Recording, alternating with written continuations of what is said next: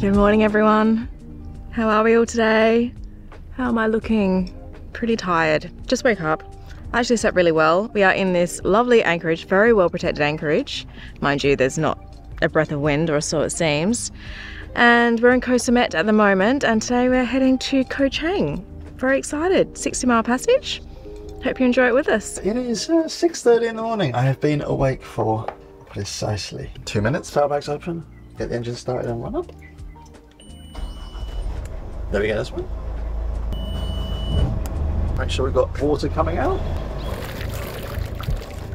What are they doing there? Late night rescue mission for the boat hook. Another one. Another one, yeah. I'm Teresa, this is Nick, and this is Ruby Rose 2, our floating home. Join us as we settle into life on board our brand new catamaran, documenting our adventures and never shying away from the reality of boat life. Subscribe to our channel and leave a comment because we love to hear from you, and a big thanks to our community of patrons. Just sailing down the coast of Koh Chang, drinking my coffee, dodging fishing hot things and fishermen. And we've got probably another, I don't know, mile, 2 miles until the tip, and then we'll make a turn and we'll be able to kind of just be on our heading for today's sail, because we've just got it basically going in one straight line. I think today's going to be a lot of sail trim. Yeah, so we've just checked the forecast. We should actually have wind today, fingers crossed. 10 to 15 knots, probably just forward of the beam. Fingers crossed for a good sail. Yep. 10 to 15 on the beam gives us about 18 to 20. 18 to 20 apparent. Depending on how fast it is, we'll create wind. If the wind's forward of the beam, yeah, we'll create 18 degrees to current wind. Yeah, so we'll see how we go. Alright, let's go.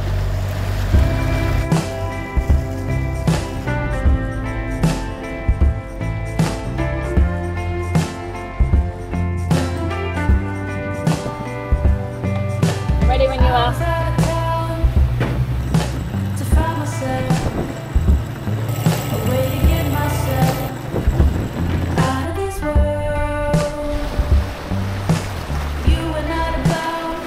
We have the code 0 up. We've got just creeping up over 15 knots of apparent wind, and we're doing 8 knots, and she is looking beautiful. I think that 15 knots is about kind of the limit of our comfort zone with the code 0 at the moment, so if we kind of hit above that regularly, then we might have to think about just swapping out the jib. It's an absolutely beautiful day. Very, very happy indeed. Oh, I always forget how nice it is up here. In the cockpit it is like, it's pretty noisy actually, but up here it is lovely and quiet. Excellent sailing conditions for once. We're kind of hitting over 15 knots fairly consistently, and also the wind is coming around, so we're at about 54 degrees now apparent. So the code 0 is not really optimal, so we're going to furl it away and get the jib out. That's probably not good there, is it? I put this in here maybe? Yep. As soon as the wind catches it, we'll unfurl it. Yeah.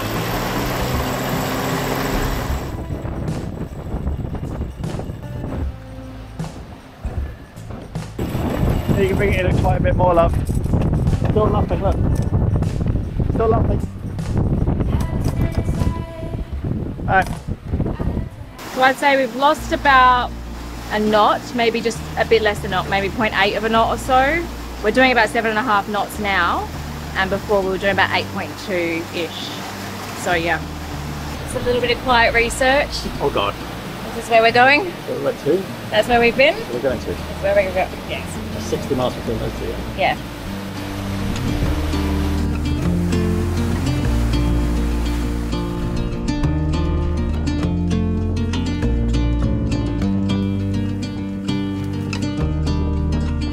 There are a lot of fishing pots out here. Honestly, it's a very, very pleasant place to stand for watch keeping. Kind of feels like cheating. I kind of say this a lot about this boat. I'm stood here, we are doing 8.5 knots. We've got a fan on, we have 20 knots of apparent wind. Bit of a beam sea, so we're like a little bit rolly. Therese, sight in the water, love. The coconut? Coconut. We have about 25 miles to go. Nick is making lunch. The wind's dropped off to about 12-13 knots, and so we've shaken the reef out. We probably could furl the jib away and put the screecher out, but we'll have a little chat about that in a minute. After lunch, I think. Have something to eat first. See how the wind settles down. A very pleasant day.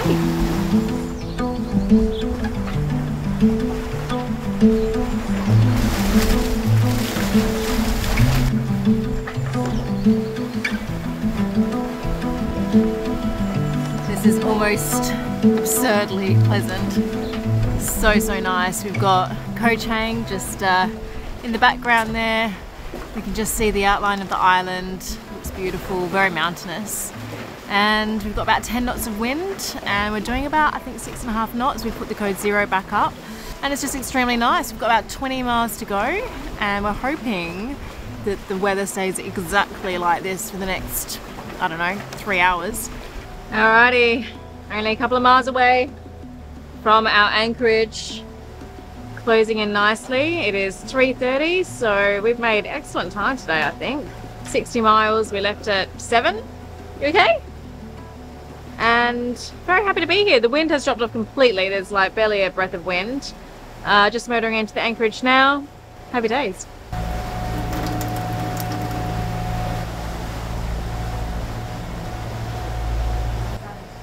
I have no idea, love. It was working like less than an hour ago when I washed my hands. Well, there'd be residual pressure in it. I did a wash. I don't know what's happened, but there's literally, we've got no water pressure. The pump needs to cycle, right? I don't know what it is.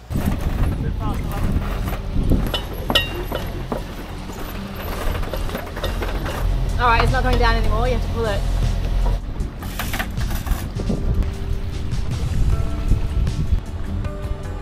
Looks like there's actually another boat in there.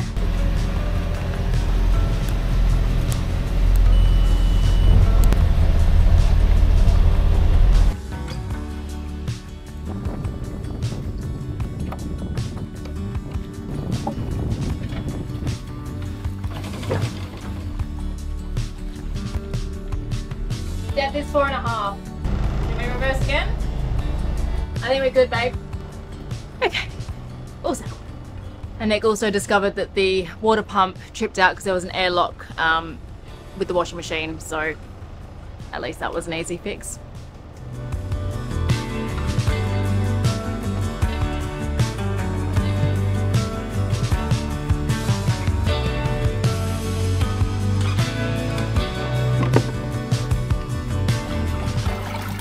I actually thought to myself today, we should be going a little bit faster, so I wonder if there is something fouling the hull.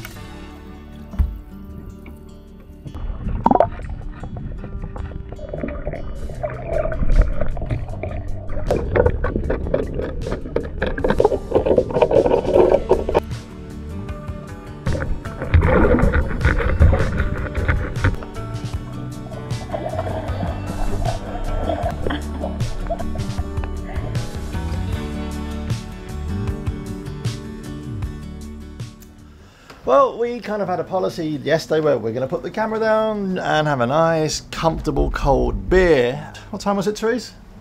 8. About 8. Bloody pitch black, of course. And the anchor alarms go off and we're dragging around. So the boat was just dragging. And at this point, I am at a loss. If you saw our episode before, you know, on the boat drag before, we'd been sat there again. That was a function of not having enough chain out. I can absolutely guarantee you that we had enough chain out. Maybe forgetting to mention how the cushion went overboard, so we had to another man overboard. Yeah, we also lost one of our cushions overboard, and replacing it according to Seawind's replacement policy, the price of replacing anything on this boat is greater than small African countries' national debt sometimes. We're going to get that cushion, so we had to zip around a couple of 5 times before it sank. We are struggling to work out why this anchor will not set. Just can't get it to set, and I don't know why. It's a Saka XL. It is spec'd. It is the right spec for this boat. We're on G70 chain. It's 8mm, which is a lighter grade of chain. I don't think that's it. Eventually we did get the anchor to set, but there is just something about either our ground tackle or the way we are anchoring that is causing problems. We go head to wind. We wait till the boat is completely stationary before we drop anchor. If we are in 5 meters of water, we drop about 10 meters of chain, so the anchor sits on the bottom and then starts slowly reversing. As the boat drifts back, we pay out chain to about 6 times scope. At that point, we gently reverse until we see the chain rise. Then we put the snubber on and hopefully get it to set. I still cannot tell you why this anchor will not set, but I am losing faith in our ground tackle. One of the problems is that we have an issue, as you've seen, with the chain hook, and we took all your advice on board. It was put on the right way. It was put on the right side up. It still pulls the strap out if you reverse on it. And that is a function of increasing the angle between the angle of the chain and the angle of the bridle. So I don't have faith in the chain hook. I don't have faith in the anchor. This causes a few problems with us as we plan on going long-term cruising and remote cruising next season. We need to be able to get off this boat and not come and find the boat like around in Singapore while we're in Koh Chang. We'll get it sorted. We will get it sorted. I actually think that really, yeah, we will get this sorted. The thing is that once it's set, I'm just saying, once it is set, then it doesn't move. Like as you can see, it's really gusty this morning. We've had probably about 30 knot gusts, and we're solid. A few people on the cruisers forum are saying it does not set well. There's a couple of Australians that are saying, look, it doesn't set well if there's weed on the bottom. It won't dig in. So my personal thoughts in is it just lays sideways or upside down. It doesn't turn over, and actually, or it beds in a little bit and skips along the surface. I don't know what it is. I think what we need to do is attach the action camera to the anchor and see how it drops and sets a little bit. That's a very good idea, Terysa, as always, the genius. If we find clear water, we'll do that, because honestly, at this point, yeah, we are going to have to hive mind the internet to work out what we're doing wrong, because yeah, it's an ongoing stress. You know, we have got through just about all the issues that we had in kind of new boat stuff. There is no longer that kind of lump in the throat fear of like, oh shit, the screecher's going to get tangled. It is all about doing everything, as I should always tell you on boats, slowly and methodically, and not just going great guns, you know. I've got to get the deck spray out and kind of like clean the salt off everything, clean the beer off everything. Like last night it was just chaos. There was beer cans flying around, there's like cushions full of salt. I'm going to go and make smoothie for breakfast, and then we will get on with our day.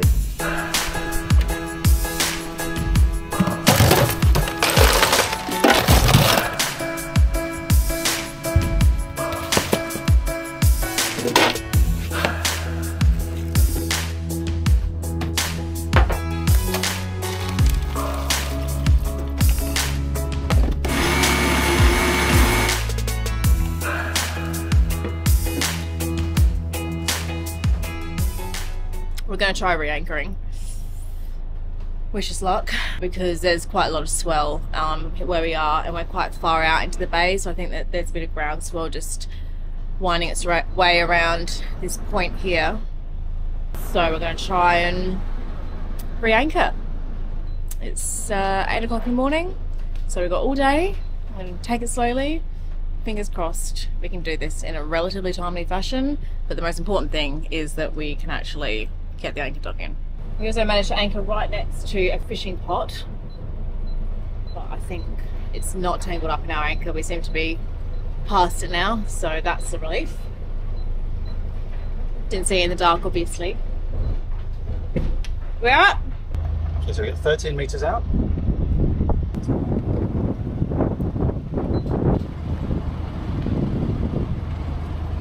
At this point, I need you to go forward. Now listen, I don't want to be reversing on the boat on this anchor chain unless the anchor chain is in front of us. Yeah, So for sure. you need to, with your hand, point to what direction the anchor chain is in. So the anchor chain is coming out this way, and ideally the boat will swing round so it's in front of us. How much do we have out? Okay, and what's the depth? 35 meters and 4 meters of depth. Okay, you can go straight back.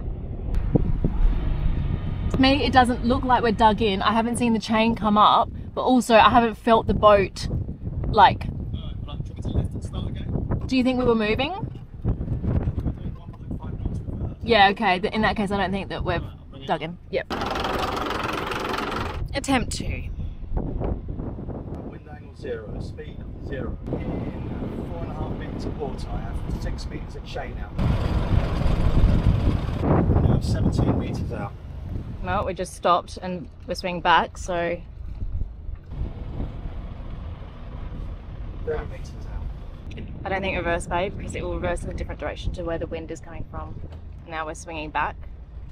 So it's obviously being held, but whether it's fully dug in is another question. Impossible to tell the state of the bottom. Could be weedy or grassy. Do you want me to reverse? I'm going to put 5 more chain out, 5 more meters out for luck. Okay, right on. As per everyone, like, you're doing it wrong. Well, to be fair, we were doing it wrong. And it's very difficult actually to get this thing on. So here, look. Yep. Onto this link. Facing forward. This. That. So that's definitely how it's meant to be done, yeah? That's according to the internet. So yep. So this is up. This is facing forward. The problem is that these are not big enough. They're not long enough to. Okay, so pay out a little bit more. I think the strap problem comes from the fact if the loop is too big, it detaches the elastic strap. Right. Firstly, at this point, I want to see what the loop is at. So it's actually about having just enough tension. Well, that looks about right. So basically, when we anchored up yesterday, we got to this point, right? Okay. When I reversed yesterday, the chain hook did not come out the first time. It was just there, right? Now, one way that you can see if you're dragging, when the boat is dragging, when she's going backwards, she's not fitting in, you can see the water moving around. Yeah. Yeah? The same like as the anchor chain. Yes. Yeah.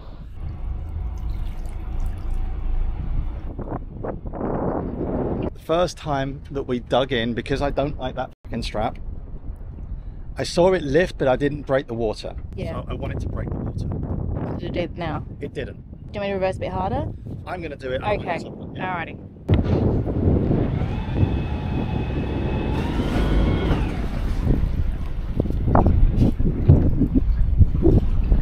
Yep. Yeah, that definitely came out of the water, Nick. Successfully re-anchored. I am expecting the wind to pick up overnight tonight, so it's going to be gusting again about 20 knots here. So basically before we go to bed tonight, we have to be pretty confident that that anchor is well dug in. It's going to be a real bummer if we have to get up in the middle of the night and re-anchor again. And a little bit later on we are going to go ashore, and there's a lovely little river literally just opposite where we're anchored. We'll go ashore and do a little exploring. Let's go check out the river first.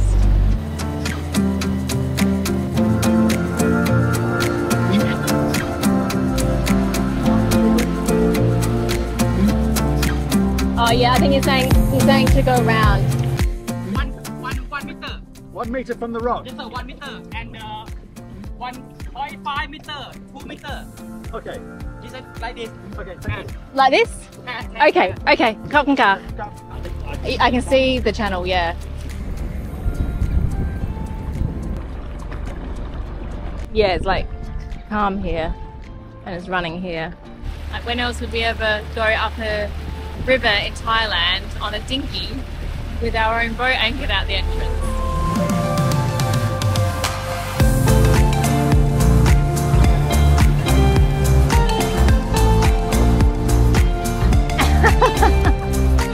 So this place has a ladder going up, so conceivably we could leave the dinghy there. So I think there's a little bar thing there with a ladder again. See what you can see? You can see the sandbanks really easily. Yeah. Should have bought my side polarizer. Oh yeah, wow, that is really easy to see.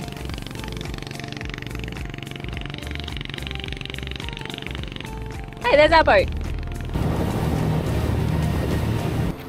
Alright, we're on a mission to find a supermarket because our provisioning in Pattaya was subpar. I think we can agree. Not quite sure what happened there, we just lost focus.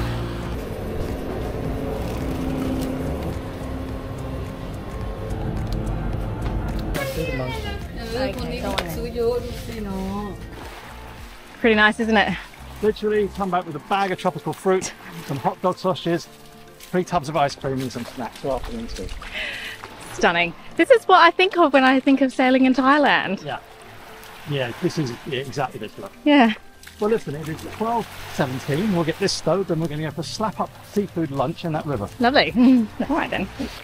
You going to come back and get me or what? Yeah, we found somewhere to have lunch, and I think Still see the boat that floats on as well. we actually can see our boat from here. That's crazy. From Gab. Well, we've got prawns and we've got a sea bass, and we have a papaya salad in there somewhere. Papaya salad. No, that's not right. That's deep fried prawns. This is sea bass And papaya salad. and papaya salad. Medium spicy. Excellent.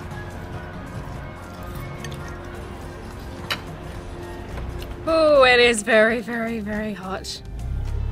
An afternoon for relaxing on board. Tide's gone out, so this could be a little bit tricksy to get out. Yeah, well, I'm glad you're wearing polarizers.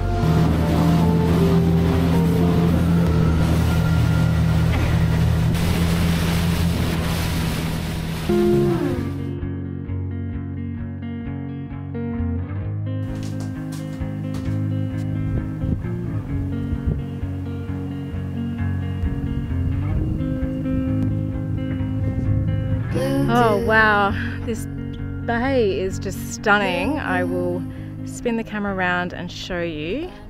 And also we have a very lovely sunset shaping up behind me there. And now we are going to go ashore again for a little drink and something for dinner, hopefully. We've had a good day, love. We've had a good day. I had to do some maintenance on the boat. Yeah, we kind of were looking at the top boat speeds yesterday and we're like, it should be going a bit faster. Like, got under the boat and the props and the rubber gaiters that kind of like hold the sail dryers. Like, the amount of growth on there, it was insane. So under the boat with flippers and chisel. Got all that done today, so we should hopefully get the same conditions, get another, I reckon, probably half a knot. You deserved your beer today. Did you earn your beer? Did I ever? And we're off. It was a ropey start.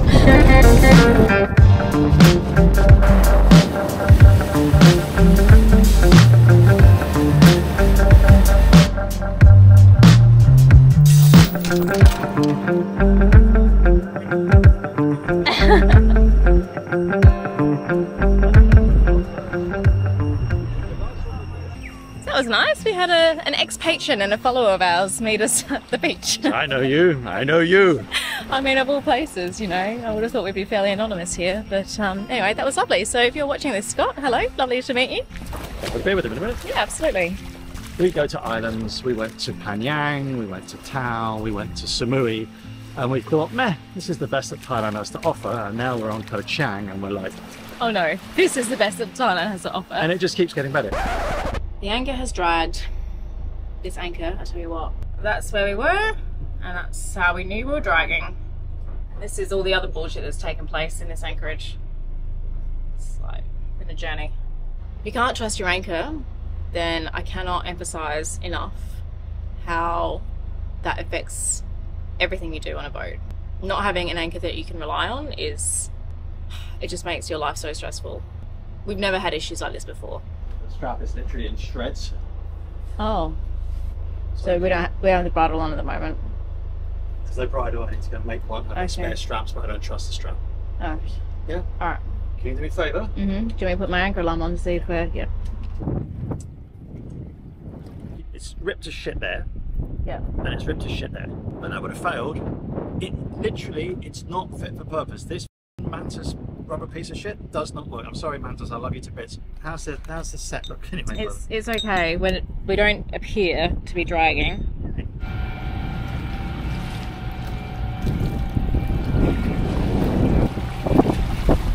If that's not dug in, then I have no idea how to tell whether an anchor's dug in. Hopefully the anchor and the boat will stay where we put them. We'll see. Anyway, I hope you enjoyed this episode, and we will see you next week with another episode of us sailing around this beautiful archipelago. Hopefully slightly less drama, fingers crossed. And yeah, give us a thumbs up and leave a comment down below as always, and don't forget to subscribe, and if you click the notification bell then you'll be notified when next week's episode goes out. Okay, take care, bye.